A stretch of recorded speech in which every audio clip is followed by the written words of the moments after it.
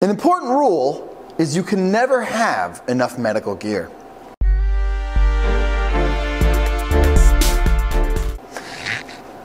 Hello everyone, Dylan Schumacher, Citadel Defense, and we are back with another edition in our Minuteman Gear series. This one is a little bit weird because this is not an item that not necessarily everybody needs.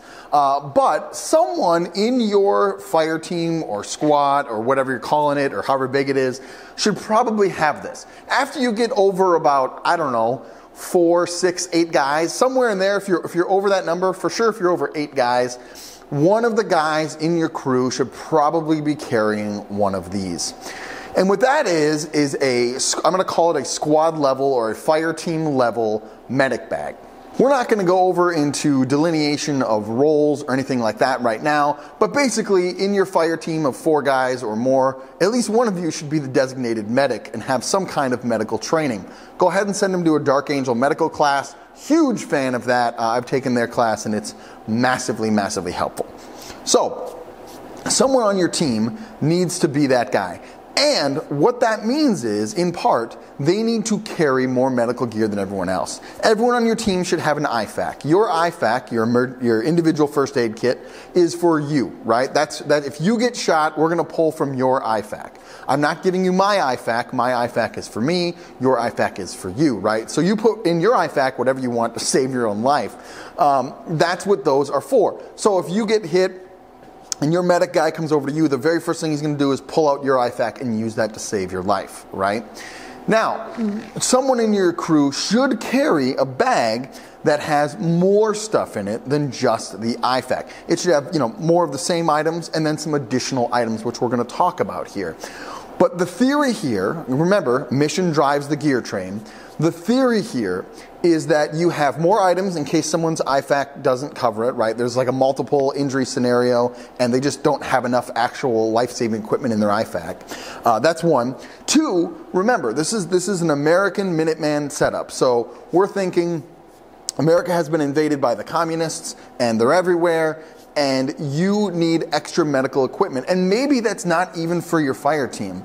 Maybe that's because you go through a town and someone got hurt and you're able to provide some aid there. You're able to provide some additional medical assistance to those people, those non-combatant civilians that gained you goodwill or whatever. And that's just a helpful thing to have. So it's additional IFAK-like items, tourniquets, bleeding kits, stuff like that, and additional items that people just don't have in their IFAK, which again, we're going to talk about right now. So this is the squad level bag. And again, just remember with all this stuff, it's just an iteration, right? You don't have to do what I'm doing here. You can do your own thing. But this is how I've thought through that problem. The first thing I've done is I have mounted it on a 3-day pack, right? So this is my 3-day pack. I wanted the medic bag, the squad level medic bag, to be hikeable with your 3-day pack, because if we're all going to go out on a long walk and you need to bring your 3-day pack, the medic also has to have a way to carry his medic bag, and then hopefully you can get somewhere, you can drop rocks or whatever, and then you can just put this pack on. So my first requirement for my bag was that it had to be mountable to the bag somehow or another. So it couldn't be a huge big backpack, right? It had to be a slimmer and smaller profile bag, which is how I ended up with this one. So the way I have this attached is I just have this random piece of nylon with a buckle that came with the bag, and then I looped the arm straps over the bedroll here, right? So the arm straps of the actual backpack are over the bedroll.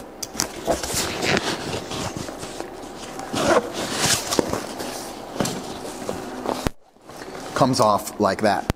So again, the idea being, right, that you drop your ruck, you can throw this on when you're going on patrol, you're going out to do some stuff, and now you just have a much slimmer profile bag that you can wear as a backpack over your gear.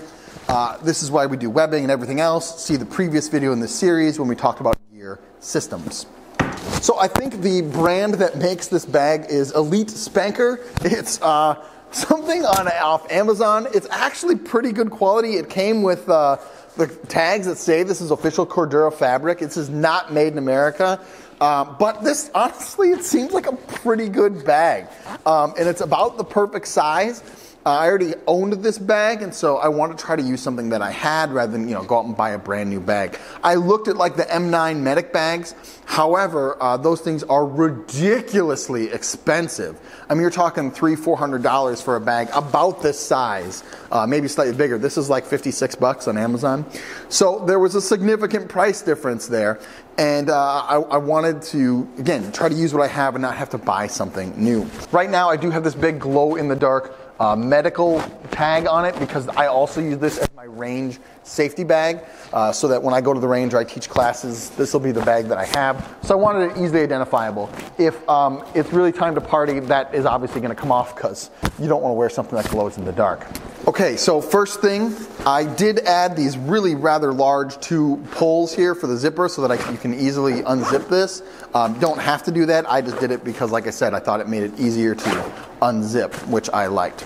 First off, in the top pouch here, in here I just have a ton of gloves because you can never have too many gloves. So I just stuffed a bunch of gloves in that top one so they're easily accessible there.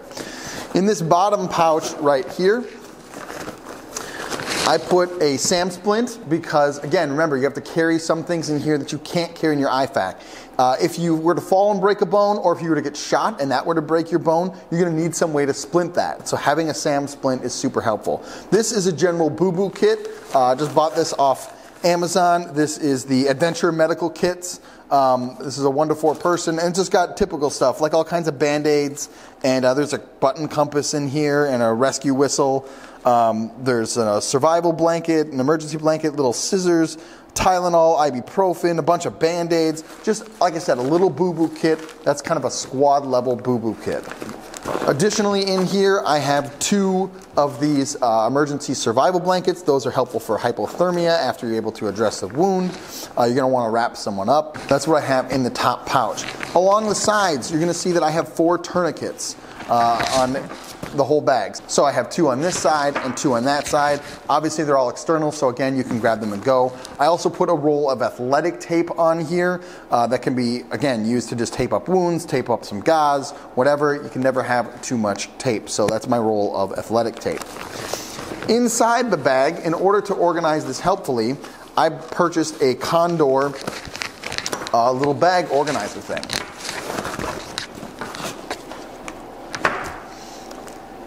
So what this does is this pulls out of the bag. I have dummy corded this to the bag so that you can't lose it or separate it too far. And this folds open, and this becomes the actual medical contents of the bag. I did carabiner a headlamp on here because so that you can treat wounds and always have a way to see what you're doing. That's going to be helpful. This one specifically happens to be white, red, and green, but it doesn't matter too much to me. I just wanted to be able to wait to see something. So if you had to treat something at night or under a building or whatever, you would have a better way to be able to see what you're doing. These 3 pouches here are all detachable, so that if you had to, you could have different bleeder kits in here and you could detach them. I really like that feature. I think that's super, super helpful. And if I ever eventually change the bag and the bag has a Velcro interior, I can still use all the pouches on here and just Velcro them directly to the bag. So that's a cool deal. The top one here, this is just a Dark Angel IFAK. It's their full IFAK. Again, it's just an additional one that I carried in here, and that thing is really stuffed. So much for quick deployment. But this is their Dark Angel IFAK. A big fan of Dark Angel IFAKs. They're the only IFAKs I use anymore. I don't have a promo code for them, but I should. And if I ever get one, I'm totally going to give it to you. So that is the deal for that. This middle one here is all respiratory-oriented stuff. So this is things like a nasopharyngeal airway, chest seal, chest seal, chest seal. Basically ways to treat and deal with breathing. On this bottom one here, I have, again, bleeding. So this is a Israeli compression bandage, and this is some hemostatic gauze. Super important if you're going to have to pack wounds. Hemostatic gauze does wonders. And then this is just plain old compression gauze that is not hemostatic. I would use this one if I had a choice, right? This is just in here because I own it and it's extra and will do more good in here than anywhere else.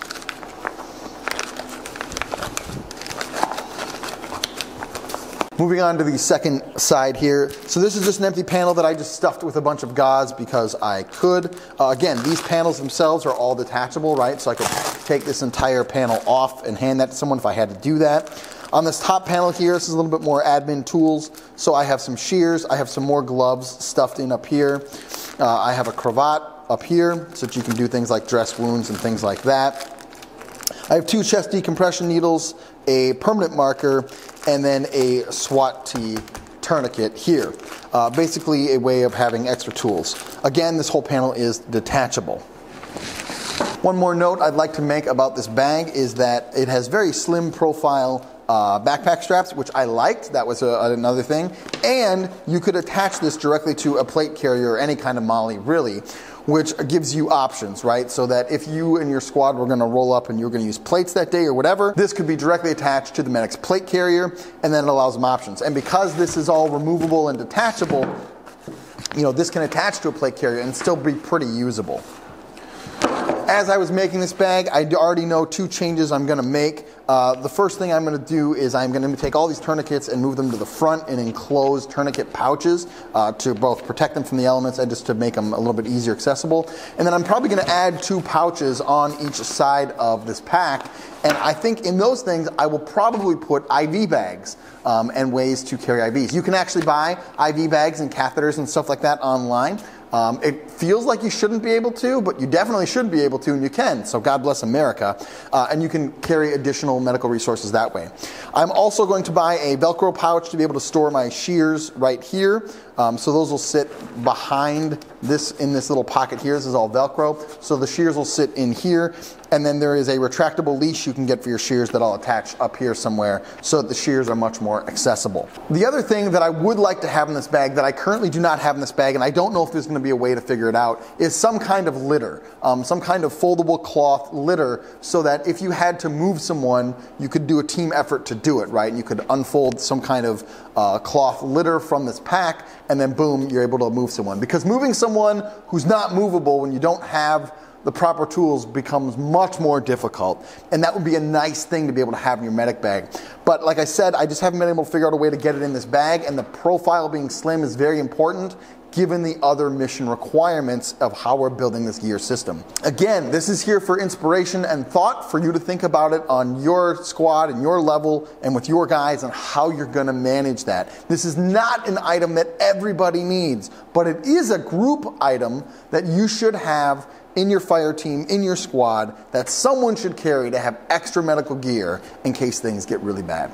I hope that's helpful. I hope that inspires some ideas. Show me your squad medical bag. Would love to see it. Do brave deeds and endure.